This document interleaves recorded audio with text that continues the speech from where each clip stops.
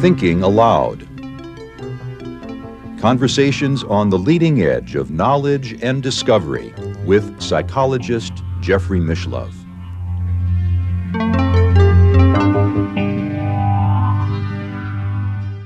Hello and welcome. I'm Jeffrey Mishlove. Today we are going to explore the Scole Experiment. My guest is Robin Foy, the founder of the Scole Experimental Group. He is the author of In Pursuit of Physical Mediumship and Witnessing the Impossible. I think for many viewers, what you're about to hear on this video and what you would have heard on the previous video with Robin Foy may sound completely unacceptable and unbelievable. I can only assure you that the work he is doing has been taken very seriously by the members of the Society for Psychical Research in England, who issued this extensive report on their 2-year investigation, during which they found numerous astounding physical phenomena that occurred, no hint whatsoever of fraud or cheating of any kind. Alan Gauld, one of the former presidents of the Society for Psychical Research and a noted historian in the field, added in his critical comments on the report that he had known Robin Foy for 30 years at that time, back in the late 1990s, and had never any reason to suspect him of anything but the highest integrity. So unbelievable, as bizarre as it is, it's worth being treated very seriously.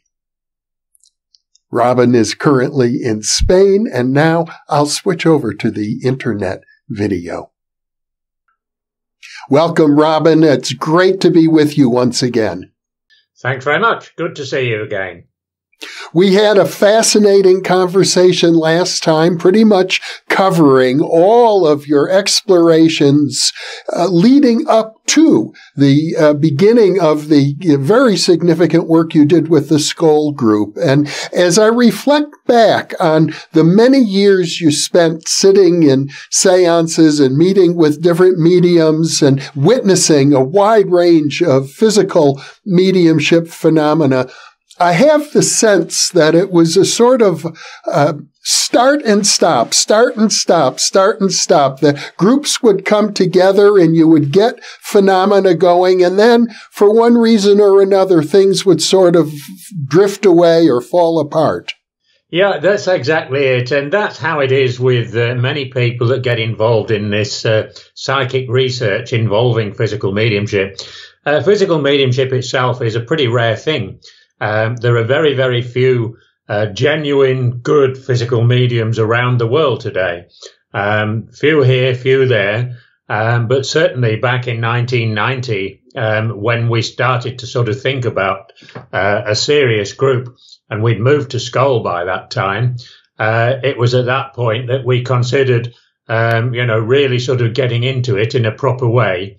But you're right, we'd been starting and stopping. And a lot of that is down to the personalities that you meet along the way, personalities that think they're going to enjoy sitting in a group to develop psychic phenomena.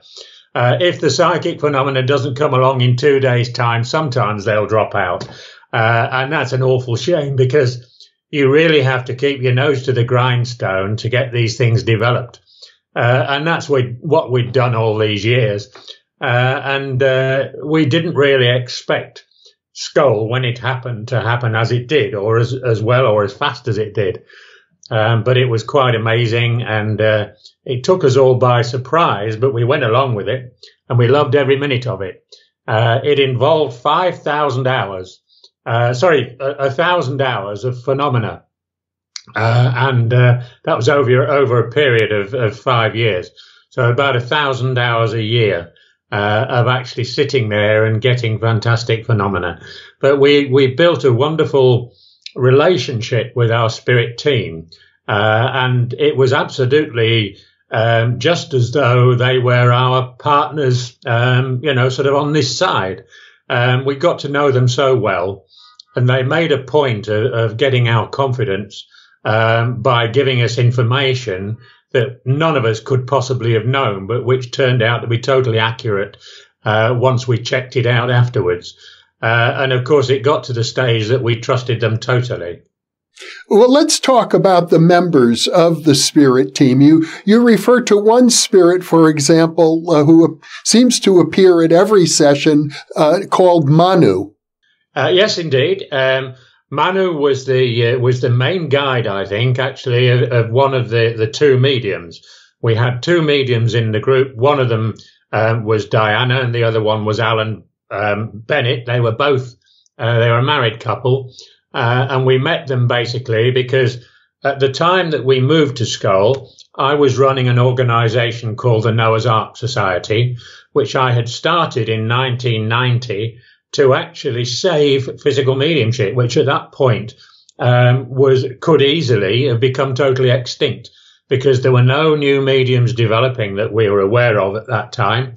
The subject wasn't as popular as it is today, and I hope we've actually had a little hand in helping that. And all over the world now, people are talking physical mediumship, are developing physical mediumship, are demonstrating physical mediumship.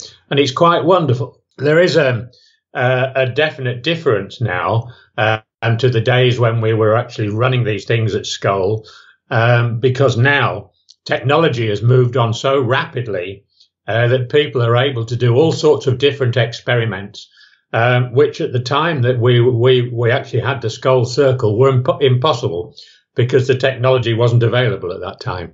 Now they're able to get much more ITC, contact with the spirit world through instruments, instrumental transcommunication, and it can take the form of all sorts of devices.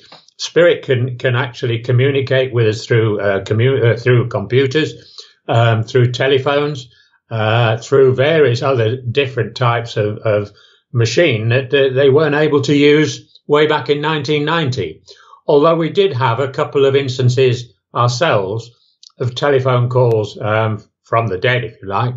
And one of those involved my father dying in the 1980s. And we had driven all the way from Norfolk up to his home, which then was in Grimsby on Humberside in the UK.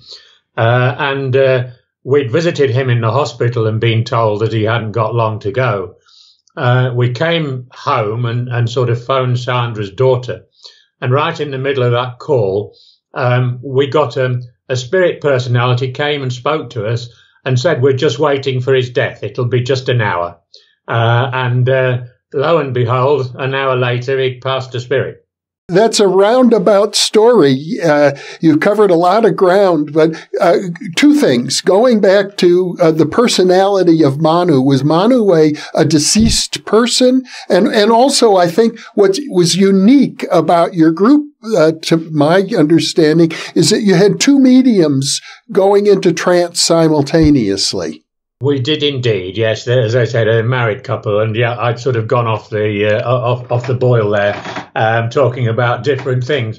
But certainly, Manu was the main guide of Diana, and he was heavily involved in his lifetime in all sorts of different energies and crystals, and that was one of the things he was working with us. And setting it all up at the beginning, if you like. But he was always the first guide to speak through Diana. And Diana was the first of the two mediums in trance to speak at that time. So I'm under the impression that you really developed a close relationship with Manu, as close as you might have with any of your best friends. We did indeed. And all of our spirit friends in the group that we were working with actually came to be just like family. And as you can imagine, when it did finish 5 years after we'd started, and that was in November in 1998, we were totally devastated because it was like losing a family of 10 or so friends all at the same time. But yes, we got very, very close indeed to her. And Manu was the one guide that spoke at every single session. Very few of them spoke at every session, but we did have another lady that came along, and she was quite amazing. We knew that it wasn't her correct name because we'd been told that most of these guides were giving us well, not false names, but pseudonyms. And they told us the reason that they were giving us pseudonyms was because they were well known in life, and they didn't want anybody to start saying if they were either present with us or if they were examining some of the work we'd done. They didn't want anyone to start talking about who they were and were they the real people, etc., etc. And consequently, they gave us sort of pseudonyms. And one of the ladies, well, the lady who we spent a lot of time with, and she spent a lot of time with us, we came to know as Emily, and she called herself Emily Bradshaw. I don't think any of the others ever actually worked out who she was, but I think I know who she was. The point was that she didn't want her living relatives to be aware of the fact that she was acting as a guide. And so consequently, it was all kept very, very quiet. With our work today, we have quite a lot of this spirit team that we had at Scole are going to be working with us when we start the new Torcal experimental group in July, when we move to the new centre. And this lady, we feel, will be one of the main communicators in the future. And Emily was probably the best communicator from the point of view of evidence that we had during the sittings at Scole. And there were one or two very, very evidential cases that she spoke to us about that proved to be very, very evidential indeed. But by and large, you were getting physical phenomena rather than evidence in the form of mental mediumship. Yeah, but the two were combined, basically, because all the time that the phenomena was going on, we were also still having trance communications through the two mediums. So it's quite possible that Emily Bradshaw would say to us, "Are you looking to your right? There's going to be a spirit light there." And that just as we looked to the right-hand side, there'd be a spirit light. So in a way, she was acting as a bit of an MC, sort of saying, well, this is going to happen or that's going to happen. And just after she'd said it, it would happen. So she almost became a surrogate mother to us. We came to love Emily very, very dearly. And we are delighted to be able to say that Emily will be working with us in the future, but she won't be using the same name. We will probably know her as Ida in the future. Well, amongst the guides that you had, I gather there might have been as many as a dozen. Yes, indeed. Yeah. And these were the people that spoke to us on a fairly regular basis. There were also, we had scientists. There were two very well-known scientists, William Crookes and William Barrett. Both of them had been involved in the past in their own sort of psychic research, and they continued their interest, obviously, into the spirit world. And we believe that particularly William Barrett visits a number of different circles and helps in the technology and the science of several different circles. Also, William Crookes is visiting different circles. We hear of this now because we have an organization where circles are passing information to us. And consequently, we can recognize when some of the people that crop up at other circles are very much the same as ones that have cropped up at ours. Well, I am under the impression that when William Crookes or William Barrett or other identifiable personalities come through, it was not a priority for your group to try and get them to provide evidence that would prove their identity. No, we didn't feel the necessity to do that, mainly because each and every one of them really, apart from Emily, did actually prove their identity to us anyway. So we were very much aware that we had the genuine people there.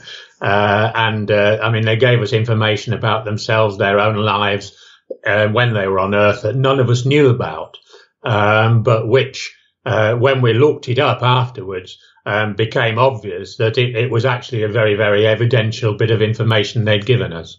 So we had a pretty good idea who most of them were. And we sort of followed it up wherever we could, by really sort of acting as partners to our spirit friends. Well, you use the word partners, but as I read through your book, Witnessing the Impossible, I got the impression that one of the unique features of your group is that you decided to let the spirit team really take the lead and for the most part, call the shots.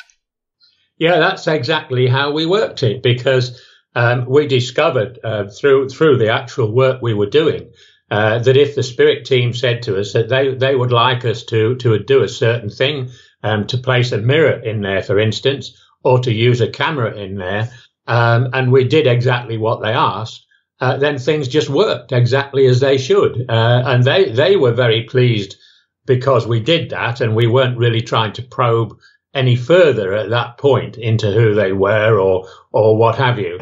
But they were trying to prove that the means of producing the phenomena was totally different from the means that had been used in the past. The traditional way of producing physical mediumship was the substance ectoplasm, which has long been a sought after recipe, if you like, to find out exactly what ectoplasm is. But it's still used today by a number of physical mediums in this world. Probably the best known of those today is a German medium called Kai Muga. And he's now he's developed his phenomena so far, he's now getting full form materializations in the light that are created by ectoplasm. But it is a substance that is actually within the bodies. It's a chemical substance within the bodies of the mediums themselves, and it's added to by using some of the sort of chemicals within the bodies of the sitters. And when it's all mixed together, it forms a sort of a substance which is sort of a living substance is the best way to describe it. It's almost like a very thick fog in many ways, but it acts. It acts in so many different ways. It can be scattered all over the room at one time, and within half a second, it can become a solid object. And this, of course, all this ectoplasm actually comes out of any and all of the orifices of a physical medium. And for work with ectoplasm, a physical medium really needs to be in deep trance. That's not always the case. When you're working in a different way, as we worked at Scole, because that was a mixture of energy which the spirit team pioneered at that time to be able to use to produce similar phenomena to the phenomena that was produced with ectoplasm, but phenomena that could go much further and was done in a totally different way. For instance, if we had a materialized spirit person in the room at Scole, and very often we would have anything up to 8 materialized spirit people there in the room at any one time, then they would have been teleported into the room through a portal which had been built by the spirit team. So it's very much like Star Trek. You remember the old series Star Trek, where they all stood on a plinth and they were beamed up or beamed down. And the whole process is very much like that. But when a personality from the spirit world is teleported into a solid form, as they were with us, they don't wear spirit drapes, which is one of the things that you get when you're using ectoplasm. And usually it's a white, like a white gown spirit drape around the materialized person. But they sort of come purely and simply in the way that they would if they were alive, so that they come with normal clothes on. And I well remember a sitting we had a demonstration, and that was in Los Angeles, and there was one lady there that spoke to us afterwards. They were told by the spirit team, anybody that was at a seminar, that if they were touched, they could touch back. And this lady actually was touched on the arm or the hand and touched back. And she moved her hand sort of from the spirit's hand up the arm, and immediately felt a shirt and then a jacket sleeve, and continued to move her arm sort of up this arm of the spirit person till she came to the shoulder. But then she got a heck of a shock, because they'd only partly materialized this spirit person.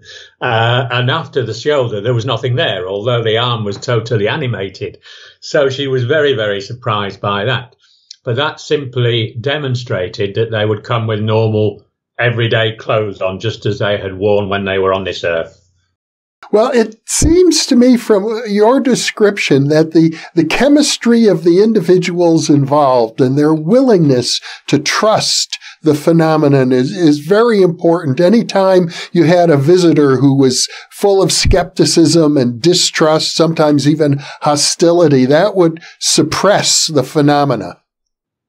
It most certainly did. And we had a few instances, because we did actually introduce members of the SPR, the Society for Psychical Research, and you've got an ASPR in America, of course.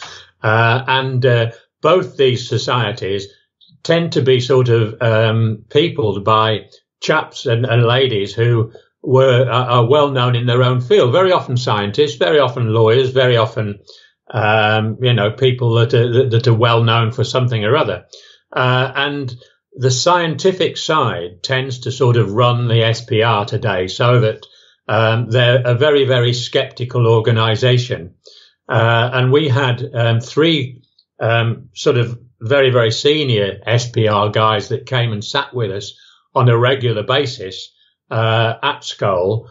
And these chaps were absolutely quite amazed they came for 25 sittings or more over a period of 2 years. And they were just absolutely amazed by what they were experiencing, and convinced beyond all doubt, all three of them, that everything they witnessed was 100% genuine. And that was very, very important to us, because they actually put out a report, the SPR, on the Scole report, it was called, and it was very, very much in favour of everything they'd seen and everything they'd been involved in actually being genuine. But you're right, because they did ask on occasions, and they asked the spirit team, give them their due. They didn't just try and force other people to come in from the SPR. They asked if so-and-so or so-and-so could come in and sit. They were told yes, they could, or no, they couldn't. But there were occasions when we had people who were either ill from the SPR, who on one occasion we actually had a lady from the SPR that came to a demonstration, and she was scared, and we had to stop the whole thing while she went out. This actually spoilt the phenomena, because unfortunately, I don't think she was skeptical, but she was scared, and that did exactly the same result.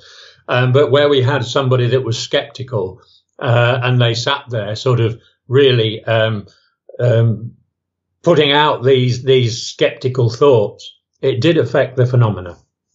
Well, let's talk a bit about the phenomena. As I recall, the very first experience that got your attention was an apport. Yeah, it was indeed, and that was the October of just after. I mean, we started the experiment actually around about December of 1992, and we were sitting throughout 1993, the first thing actually, probably before we had that apport, was the fact that we had a trumpet on the table. We didn't know in the beginning that we were working in a new way. So we had it all set up exactly as we would if we were working with ectoplasm. And I think it was about the May period in 1993. And in that May, we actually had one of the trumpets fell off the table. The next week, it was levitated off the table in a more controlled way, and then placed back on the table shortly afterwards. So that was the very first phenomenon we had. But in that October, it was building gradually through the year. Sandra wasn't present. She was the only one that wasn't there, and it was the only time that she missed a sitting in all the 5 years that we had. But there was a thump on the table in the middle, because by that time we'd been asked to have a central table that was round in circumference, and we heard this object fall, and it was quite a bang, onto the table, and were told at the time by an independent voice that said to us, "This is a sign of greater things to come." And at the end of the session, of course, we were all we wanted to do was put on the light to see what we'd got, and it turned out to be a coin, and the coin was a crown, an English crown, that was known as a Churchill crown, because it had a picture of Winston Churchill on one side. Well, right from the very time that Sandra and I'd started this, in my case, sort of 48 years ago now, we had known that we'd had some interest from Winston Churchill. We'd spoken to him several times at Leslie Flint's, and also the medium we sat with in Romford in the early days. He was a deep trance medium, but he had developed independent voice, and he had Winston speak there on many occasions. So we were aware from that time that we actually had Winston working with us. And even to this day, he's made his presence known on many occasions. We had this Churchill coin, and it immediately meant to Sandra and myself that things would probably take off from that time, and it did. The trance mediumship of both Diana and Alan, it had been deep right from the very beginning, but they went very, very quickly into trance. I mean, it didn't take more than a few minutes, and they were both in deep trance. And the phenomena started to really develop from that point. We had regular levitation, we had regular spirit lights, we had regular voices. I mean, altogether through the whole of the mediumship at Scole, we had 5 different ways of speaking directly with spirit. First one was when our mediums were in deep trance, and they were actually the spirit people were speaking through them, often in their own voices. The second way was what's known as extended voice. It was a phenomenon that we'd never heard of before, but was developed at Scole.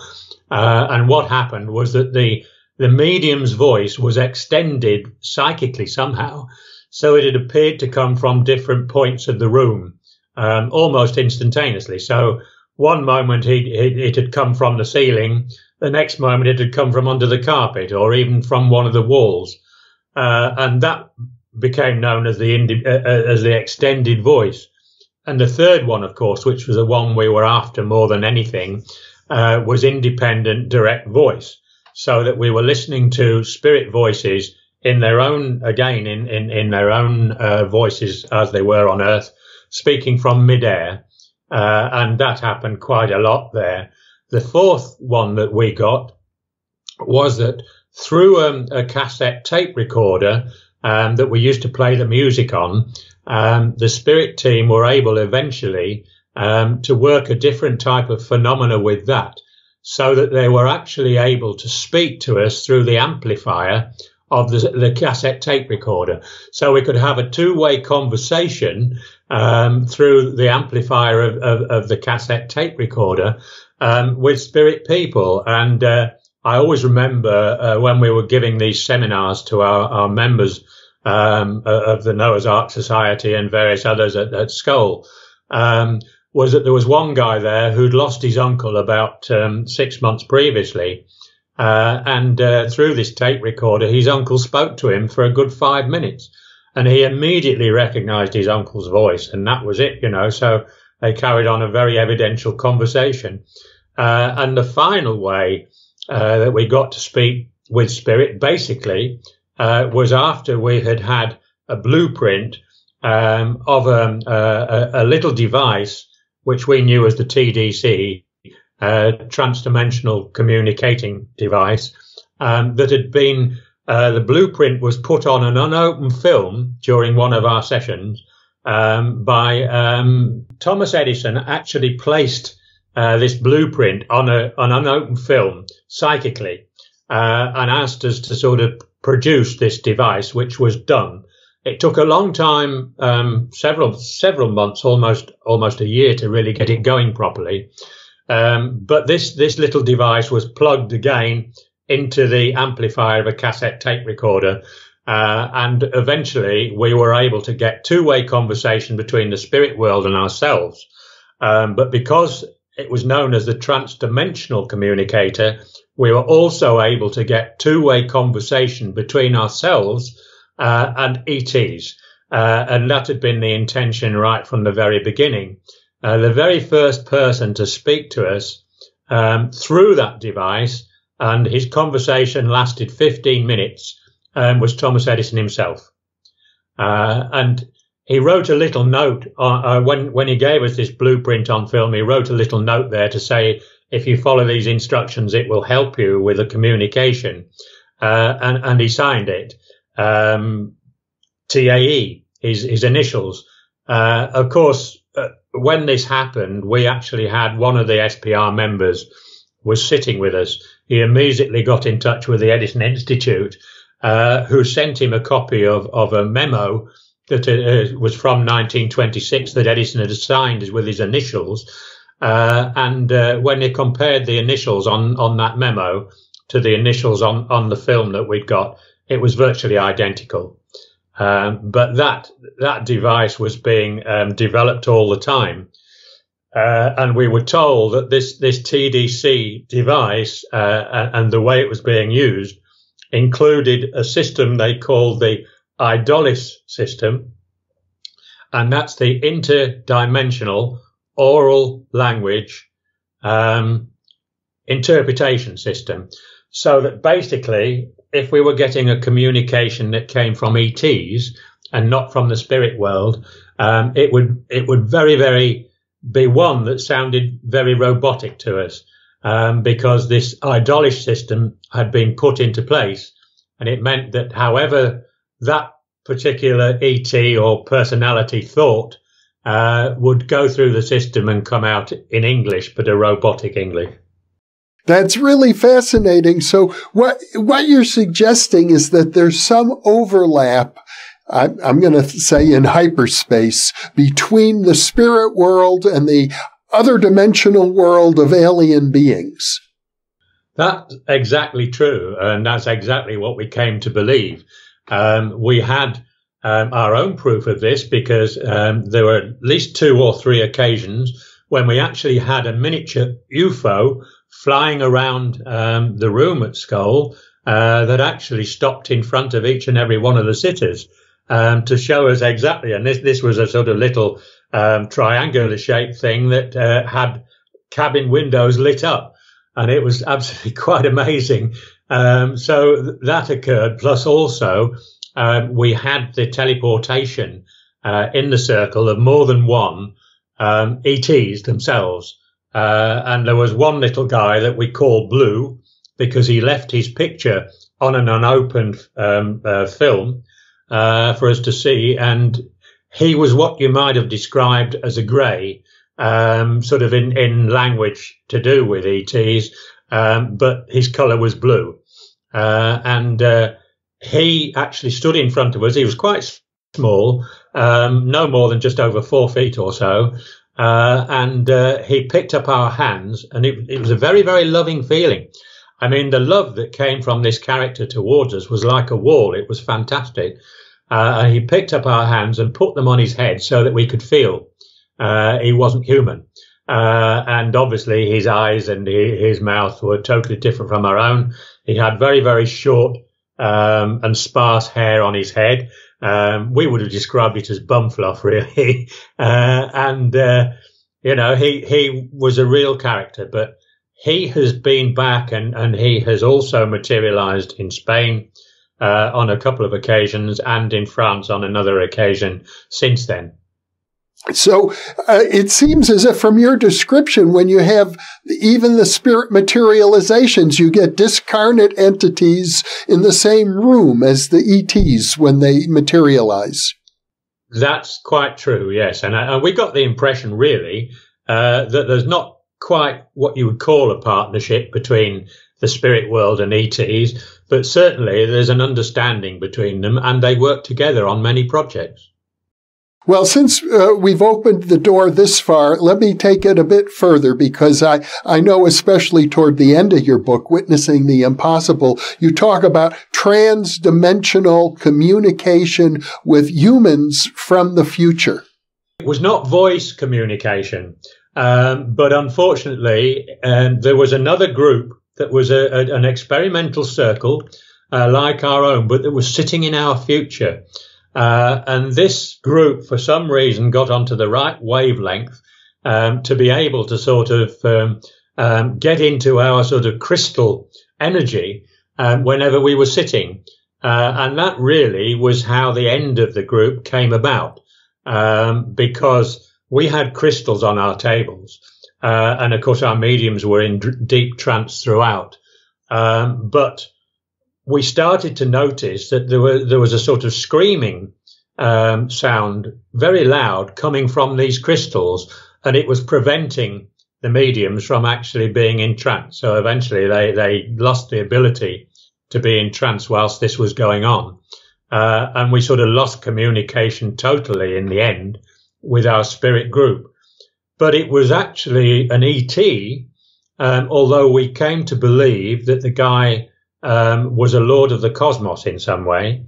But it was actually an ET called Varan Herik, who got in touch with us right at the end during our last 4 sittings to explain why, unfortunately, they were going to have to close the thing down. Spirit didn't want it. We didn't want it. The ETs didn't want it. But this group, they said, was not a group that was evil in any way, shape or form. They were just doing their own form of psychic research. But unfortunately, it was messing about with our own sittings and preventing us from being able to be in touch with our own spirit team. So we lost it on that basis, and we were told by Varan Herik right at the end that he was going to have to close it down.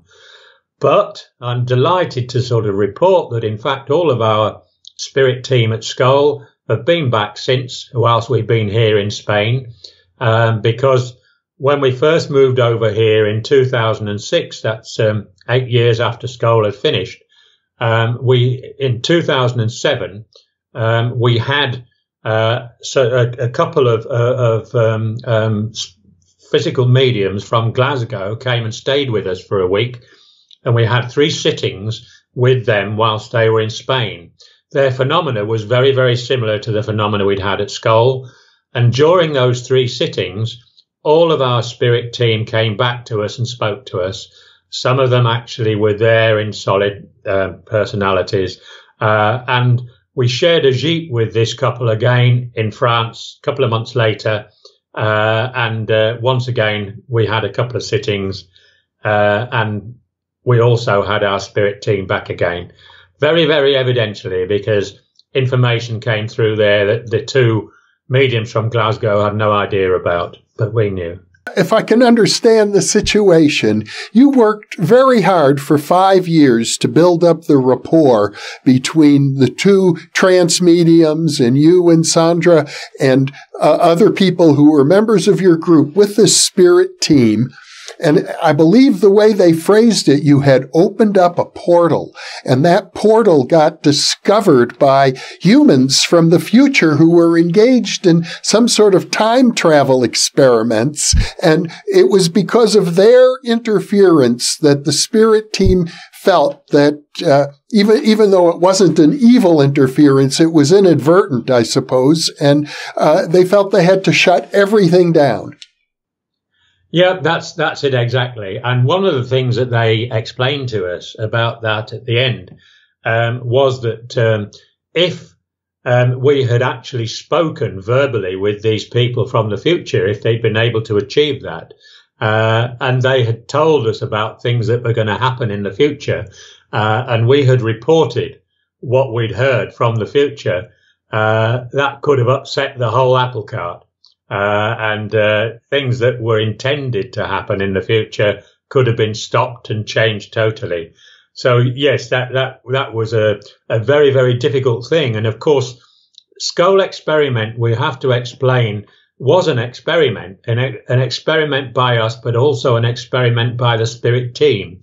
And when they built the portal to be able to access the Scole group, what happened was that they built it slightly too big. They told us that we would have been able, the intention was that we'd be able to actually interact with the future, but only by 10 years or so. And that was what they intended. But unfortunately, it had been too wide, and they were actually able to access, people 100 years ahead of us were actually able to access the portal. And that really caused an awful lot of problems. So they had to close it down. And it was so sad for us at the time, but they've worked on the thing since, and we're quite convinced that the same Spirit team is there, ready to start again. Of course, at the end of the Scole, there were just 4 of us sitting. So we started off with 7 in the group at the very beginning, and gradually, by natural wastage, this whittled down to the 4 people, the 2 mediums, Sandra and myself. And we got much better phenomena in the end, really, because we only had 4 people, and the energies between the 4 of us were so good that we're on a point of starting a new centre in Spain, in Andalusia, in Antequera, in July. And we will be sitting with 2 people who, again, one is a really superb physical medium, Uwe Siegert, and his wife, Beata Siegert, are just as dedicated to the spirit work as we are. And I'm absolutely sure that we will get this similar sort of situation again with the 4 of us sitting as the heart of any group, that it's all going to work extremely well. And we've been told that whatever we get here in Spain will eventually be way in advance of anything we achieved at Scole. In a way, we're sort of going blind into this centre, in that we anticipated that we'd be able to sort of afford to buy it directly in the beginning, and the way it's come about is totally different. But I do feel that in the way it has come about, the Spirit have had a hand in it. And I'm sure that the one thing we have to do is really, we have 2 years to raise about 300,000 euros. So that's got to be a priority for us. And so the more people that can become involved, can become members, can be involved in our different events, the better. And of course, all the way through, we hope to cooperate with science. I always say to people that spiritual science is a normal science, very much like chemistry, physics, and biology. It's a normal science to be studied, and it's the true science of life and the afterlife. And what you achieved at Scole, I know we've just scratched the surface, but it's, from my perspective as a student of the history of psychical research and parapsychology, it's pretty well unprecedented, the enormity and variety of phenomena that you got. For example, we were talking about time travel. It seems as if there could have been some time travel into the past. You had Helen Duncan materialize, a great medium who passed away decades earlier, and I gather that she apported newspapers into your basement from the 1940s, and they appeared as if they were brand new, fresh.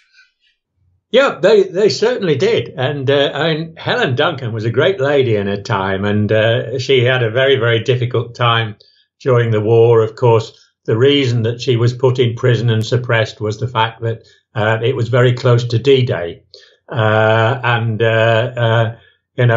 were sailors actually materializing in her seances from ships that had been sunk, but it was not wanted for the public to know about anything such as sunken ships. And consequently, that was why she was suppressed and put in prison at that time. But we did.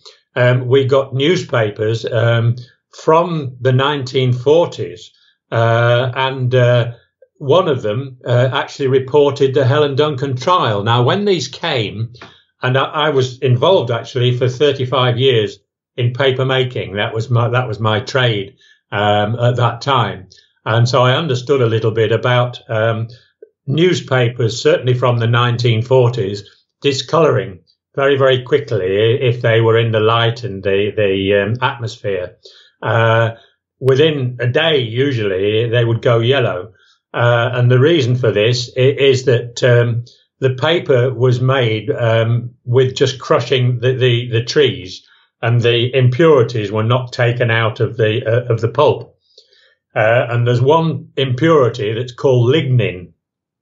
And this impurity, if the pulp hadn't been treated chemically, lignin was present in the newspapers, which was very cheap paper, and so they would all turn colour within days. And when we received these papers, it was almost as though they'd come straight off the press. They were pristine. And yet, although we put them in a box, so they were not in the light, and they didn't get the atmosphere, within 2 or 3 days, they'd gone yellow. So, this did show that it was genuine wartime paper. And not only that, but the SPR guys who sat with us got us a sample of this paper and sent it to PIRA, which is the Paper Industry Research Association, and they confirmed that it was genuine wartime paper. So certainly this paper had come from the 1940s directly into the 1990s, basically over 50 years. So it would be fair to say that working with your spirit team, there was a certain amount of experimentation with time travel. Yes, indeed, there certainly was. Yeah. I wouldn't say that Helen Duncan sort of travelled through time to come and be involved with us, because basically there is no time in the spirit world. That's one of the big things that differentiates life on Earth and life in the spirit world. There's no time.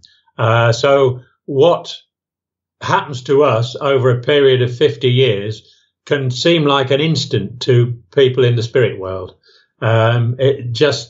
It's difficult to get your mind around the fact that there's no time. But there's not really time travel, because the now is the now, sort of now and also a long time ago. But they're able to move between these Earth dates, if you like. So yes, from that point of view, it's time travel. So I think this is fascinating, that what we're really talking about is a mixture of humans from different periods in time, both dead and alive, I suppose, and ETs. Yeah, exactly. And the ETs were wanting to more and more to get in touch with the Earth, because they were worried about what we were doing to the Earth, the human race. And they wanted to stop us from messing the Earth up totally. So they were actually trying to help us to restore the Earth to a better state. And that's one of the reasons they wanted to be in touch with us. Well, when it comes to phenomena, I suppose the Scole Group is largely remembered these days for the enormity of photographic evidence that occurred in your sessions. Yes, indeed. And we had some wonderful photographic work. The very early photographic work sort of knocked the stuffing out of us, because in some early sittings, when we had 7 sitters, we were told by the spirit team that we could actually bring a camera into the room. And I would put a film, an ordinary film, sort of 35 millimeter film, but with 36 exposures, into the film, and I would take a shot of the outside through our window at Scole. And the reason I did that is that I could then identify that was the film that we'd actually put into the camera at an earlier stage, and not something that the spirit world had substituted, if you like. But the first time that this happened, we had one camera, and Sandra was actually told to pick it up, point it, and of course, there's no light in that room at all, so there couldn't have been any proper exposures. And she was asked to point it at the centre, and whenever somebody said now, to press the release lever on the camera and take another picture. So, in fact, this is exactly what she did. And then she put the camera down. I think probably there are about 4 or 5 pictures they'd said now, and then she put it down on a spare chair.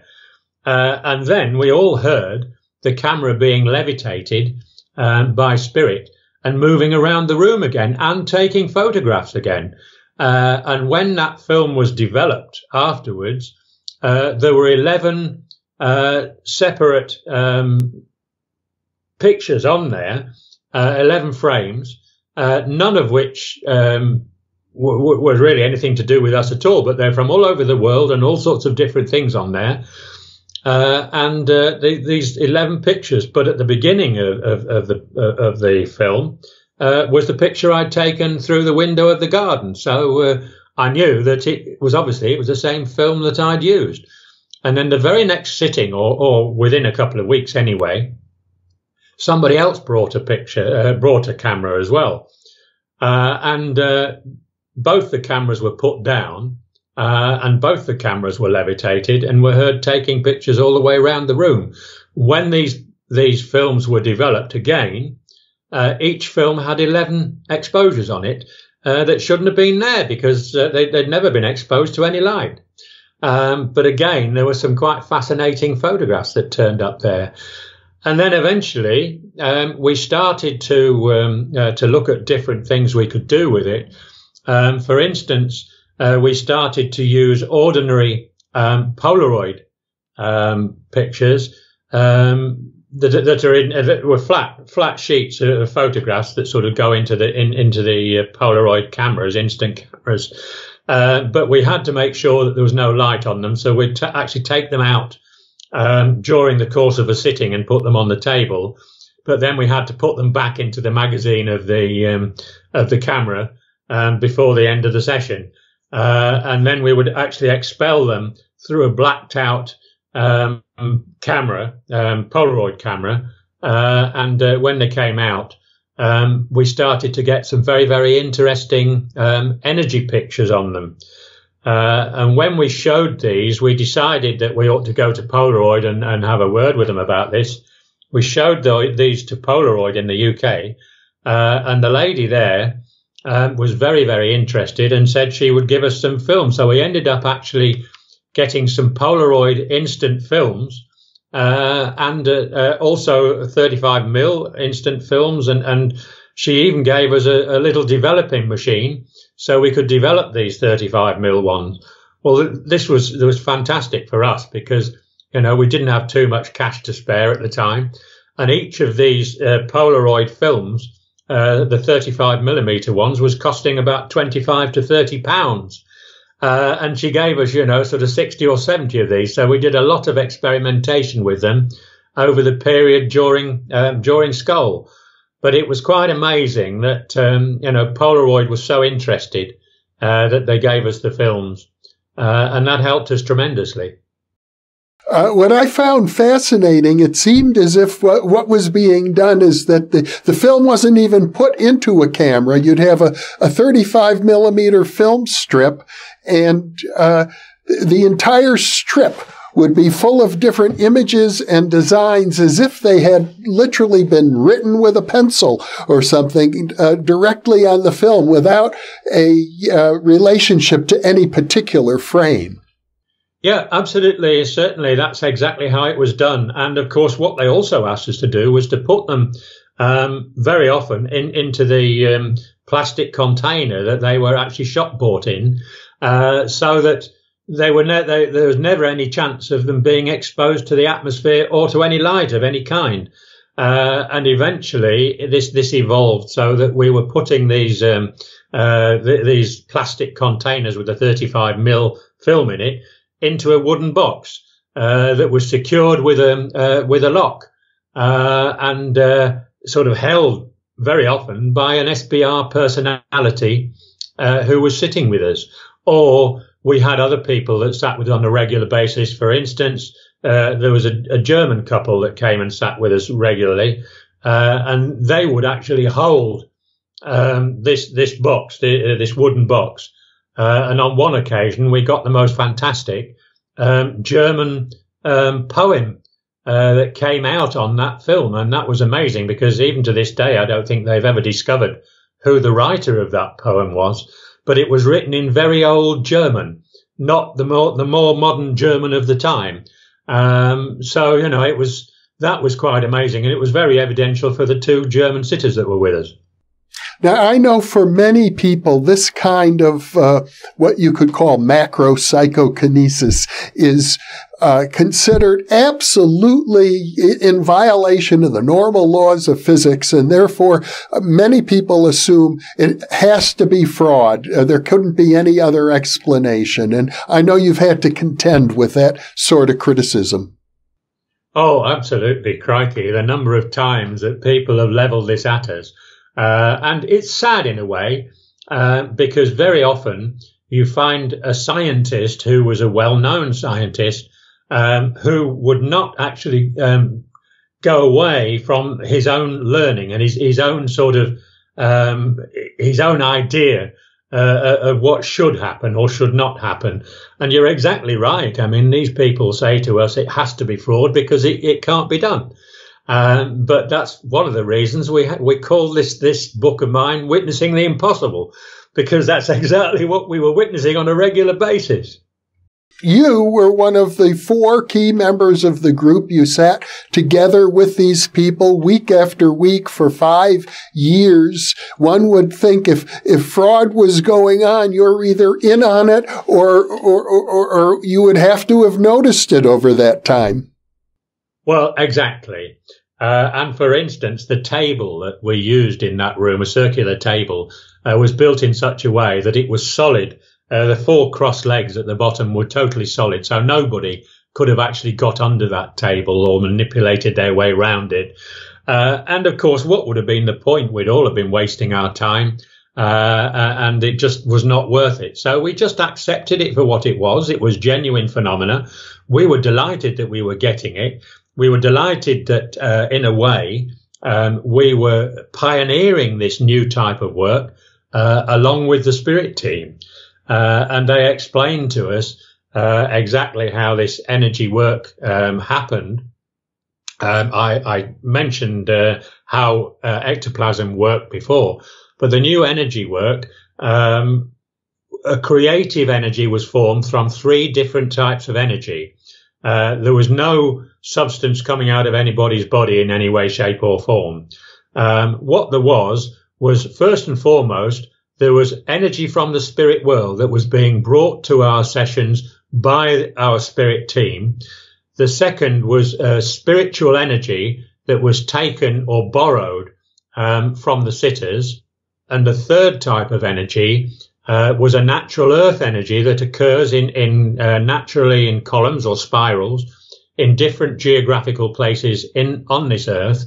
And if a team are working, as we did with the Scole group anywhere in the world, they can actually attract one of these natural earth energies to them. The spirit team mixed together these 3 different types of energy, and the creative energy that was formed from this was actually kept in a glass dome, which we had on the table at the time. And from that glass dome, they were able to extract the energy and form the different types of phenomena with it. Interestingly, although the dome played a big part in this, when we went abroad to demonstrate, Of course, we couldn't really take the dome with us because it got shattered in the aircraft or what have you. Very delicate things.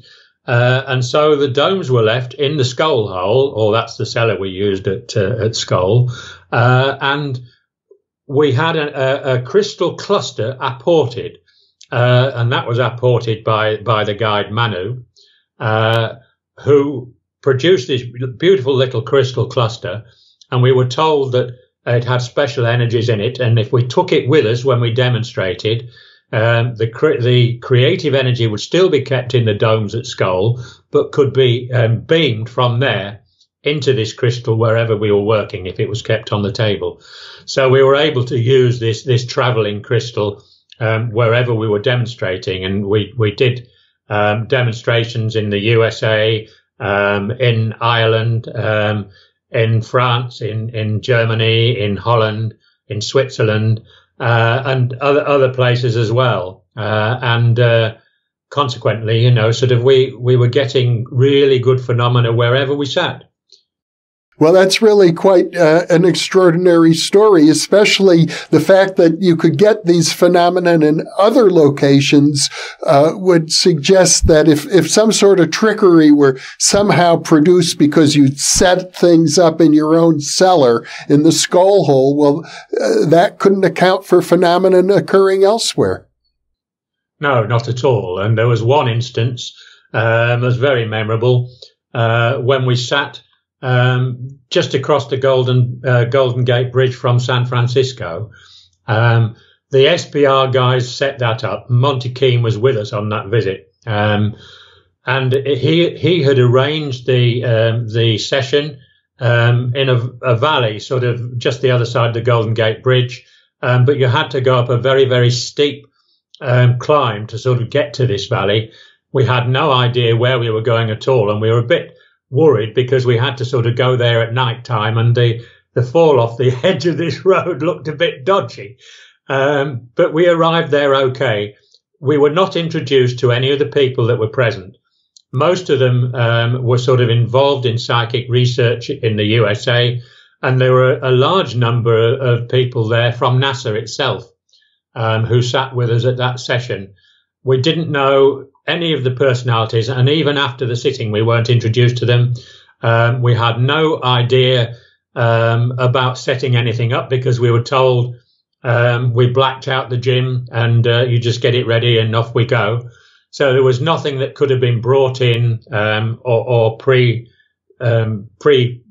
in the room in which we sat. And yet the sitting itself was most fantastic. It was very evidential. We actually had a Native American that materialized at the time, called a number of the people present by their names, which we didn't know, and also explained that the place that this house was had been a very sacred sort of Native American site. And all of this information turned out to be extremely accurate afterwards. And it was probably one of the best sittings that we did because of the fact we had no idea who we were giving the session to. The only person that we knew there was Monty Keane. Well, Robin, let me ask you this. Where do you see all of this heading? I know you're about to set up a new institute in Antequera in Spain, but over the long run, 100 years from now, perhaps, how do you see this evolving? Well, I think 100 years from now, it's going to be quite natural for people from the spirit world to be present and making themselves known to living beings. I mean, to begin with, this is going to be in sort of sessions where we're doing it under controlled conditions. But eventually, I think this is going to happen in natural light. And they're paving the way. I'm sure the spirit world are paving the way for this to become a normal, natural thing, for us to mix with those people who have gone before us. Well, that is a very impressive vision. It would certainly mean a huge change, I think, for humanity, since a large number of people, particularly in our academic institutions and our scientific institutions, seem to be in total denial Well, Robin Foy, once again, this has been a marvelous conversation. I want to thank you from the bottom of my heart so much for being with me, and I wish you all the best success in your future endeavors. Thank you, Jeff. You're very welcome. And for those of you watching or listening, thank you for being with us.